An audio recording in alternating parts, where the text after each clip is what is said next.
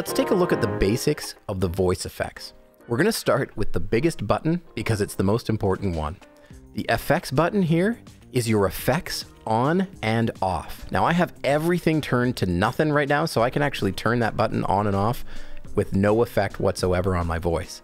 But if I want to turn up the reverb here, there we go, we got a reverb. I can turn it on and off with the effects button.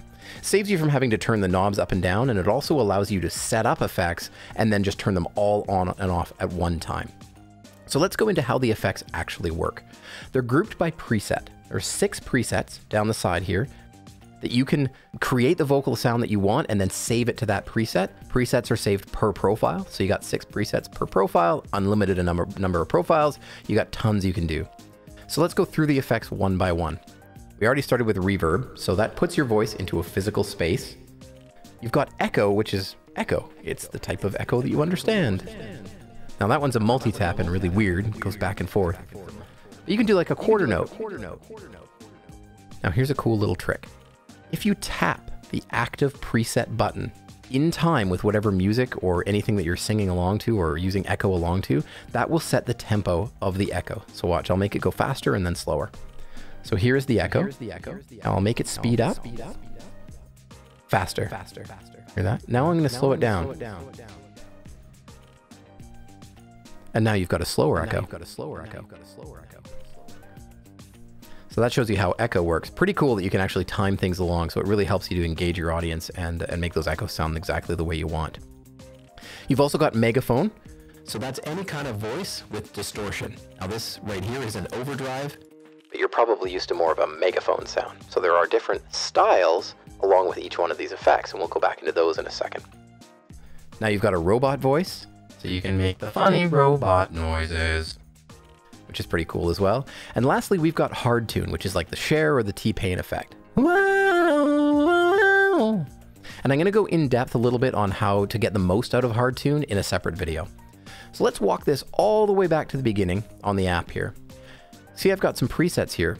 Big Verb, I've got Comms Radio, Hard Tune, Kid Robot, Pitch Down, Echo, and Tank. Now those are some that we've just included. They actually live up in the preset library here, but you can save presets yourself and bring them into the library and bring them back out into various profiles once you find something that you like. So you can use your presets here to manage what you're doing.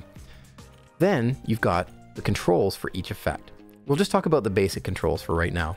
You've got your style, which is like the type of reverb. So we again remember that reverb is putting me in a physical space, and this is our emulation of a library. If I click something really obviously different, like hockey arena, now I have a huge voice in a hockey arena. So you can see that I can control the style. I can also control the level, and that's just mirrored by the knob there. So you can see I can turn it up and down.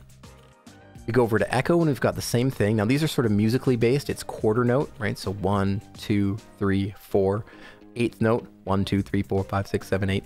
You get it if you know music stuff. And then we get on to ping pong and slap echo and multi-tap. Those are the kind of stranger ones that will fly around a little bit more in a stereo field. We've also got pitch shifting, and we have the style, which is just limited to 2. It's narrow and wide. So when I pitch my voice down, I'm going to turn on the pitch here, and I can bring it down, down, down, down, down, and it can go way down and back up again. Now a wide range is 2 octaves, which means 24 semitones of shift. When you go all the way down or all the way up like that, you get more into the land of it sounds like a funny effect more than it sounds even like a voice. So I'm going to go way down, welcome. Or conversely, I'm going to go up, up, up, up. Now an octave up isn't quite as crazy as 2 octaves up, which gets really, really weird. And then I go back to the middle, and it's just me again. If I want a narrow range, it limits it to just 1 octave in each direction. So the most I can go down is down here, and the most I can go up is up here. So it gives you something maybe a little bit more usable and not quite so much of an effect at that point. Now let's move over to the gender knob. Now people ask, what does gender mean? Well, when I was doing pitch shifting, every time I clicked it down a little bit, it's moving my voice down by a semitone, or in this case, 2 semitones from my normal pitch. So think on a keyboard, you're moving down 2 notes on the piano, and actually all of my notes come out at that pitch. The gender is more like formant shifting, so it's not changing the pitch of my voice, but it is still changing the tone.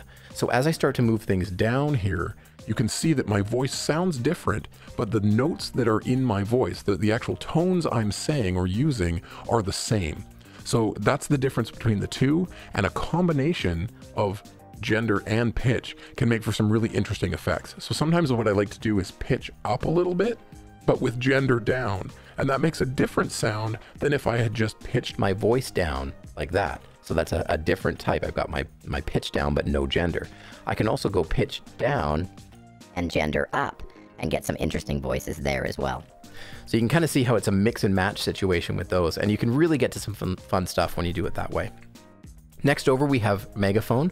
Now there's no level control, you'll see there's no amount, because it just takes over your entire lead voice and creates the megaphone or radio sound. So we've got Megaphone here. Oh, bring my pitch back up. There we go. We got Megaphone. And then I can go down and I can choose something like radio, which is more of a radio voice. And there's a few others underneath here. And you can mess around with them a little bit inside the advanced controls that we'll look at later. And then we've got robot. There's basically just the 3 different styles of robot. There's no level controls as well there, because for the same reason as Megaphone, it takes over your entire lead voice. It's not an effect added around it, but it's your entire lead voice is affected by robot. And then we get lastly to hard tune. Now, as I said, hard tune is our version of the Cher or the T-Pain type effect. And you'll notice that there is natural, medium, and hard. Now, natural is actually fairly transparent, but it is still going to try and pitch shift you into the key and scale of any music that it hears.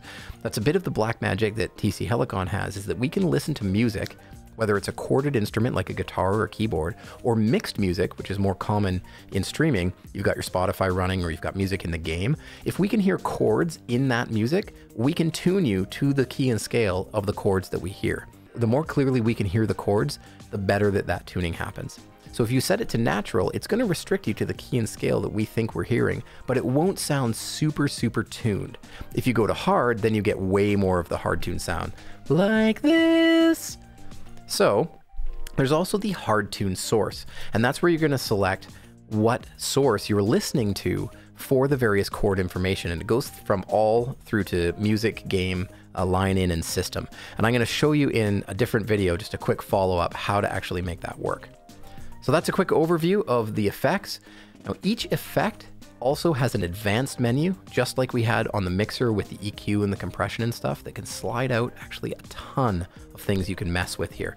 We'll go over each one of these little sliders here in a different video that's a bit more in depth.